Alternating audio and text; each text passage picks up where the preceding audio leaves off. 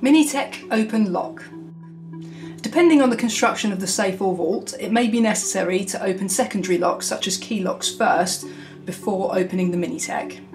It's as simple as press any key to wake the display, enter a valid ID followed by the 6-digit code, wait for the signal to open, and then turn the safe handle, or in the case of a deadbolt, turn the knob. The signal to open is the display showing the message open, and the LED will be illuminated green. As soon as the MiniTech displays the signal to open, there's about 3 seconds, depending on the bolt type, in which to turn the safe handle or turn the knob. The rest of this video is demonstrations of opening with different bolt types, because depending on the bolt type, the amount of time that passes between entering the end of the code and being able to actually open the lock is quite different. So here we have a swing bolt, and with these basic bolt works we can see the interaction of the bolt works with the lock's bolt head. You can see here that there's a little play in the handle, and that's normally the case with the swing bolt, and we'll see why in just a moment. So under normal circumstances we would wake the display, enter a valid ID and code, wait for the signal to open, then turn the safe handle.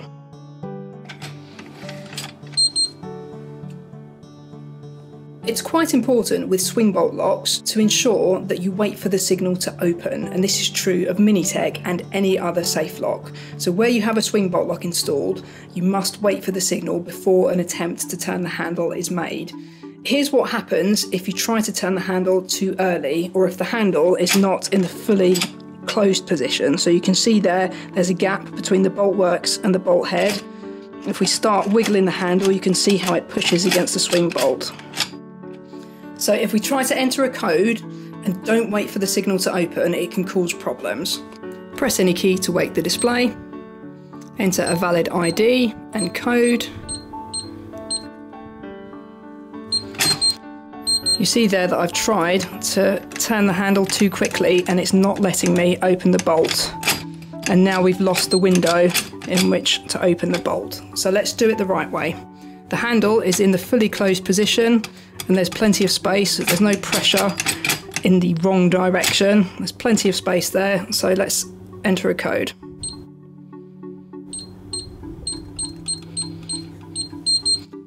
There's the signal to open, and we can turn the handle. So here we have a motorbolt lock, and with these basic bolt works we can see the mechanical interaction between the bolt works and the bolt head of the Safelock.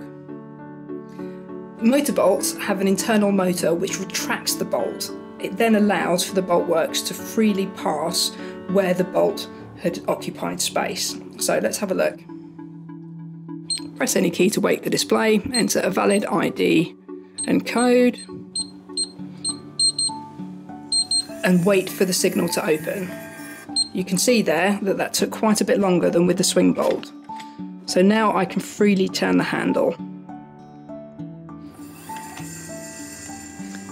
Motorbolts normally drive to close after 8 seconds, but the bolt head is sprung loaded, and so when the bolt works are released, it springs closed into the locked position and the keypad will indicate that the bolt is fully closed.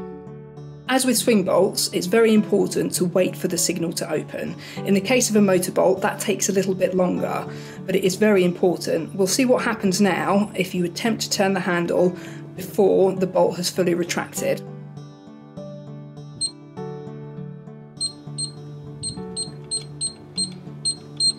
So if I try and turn that handle, you can see that it's putting pressure on that bolt and it's only half retracted. A quick note on bolt force. Tecnosicurezza's motorbolt has a 30 Newton bolt force, which makes it one of the strongest Class 2 motorbolts available in the market. It can pull heavy safe parts and relocker mechanisms.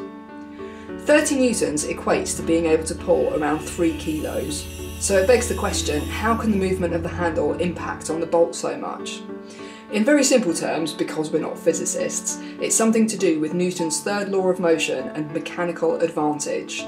The small force exerted by a hand turning a handle is amplified into a much greater force against the bolt because of the lever and wheel. Along with the friction of metal creating resistance against the bolt head, the combined forces are greater than the force of the bolt. So let's do it the right way. Make sure that that handle is in the fully closed position and there's no pressure on the bolt head. If I press any key to wake the display, enter a valid ID and code,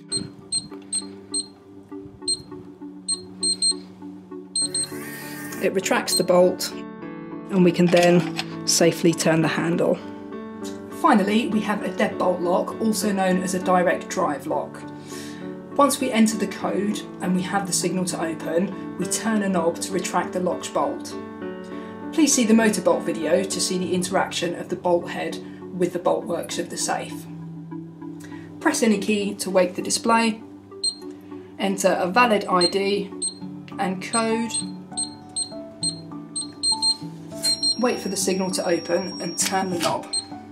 It should now be possible to turn the handle of the safe, which allows the bolt works to pass through the space that was previously occupied by the bolt head. To secure the safe, turn the safe handle, then turn the knob.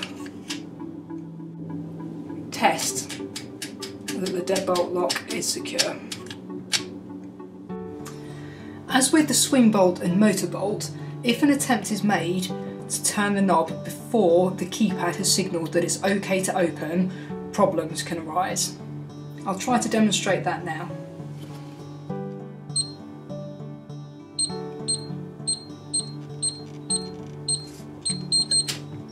You can see there that I tried to turn it and it's not letting me do it because there is force against the mechanical components inside the lock.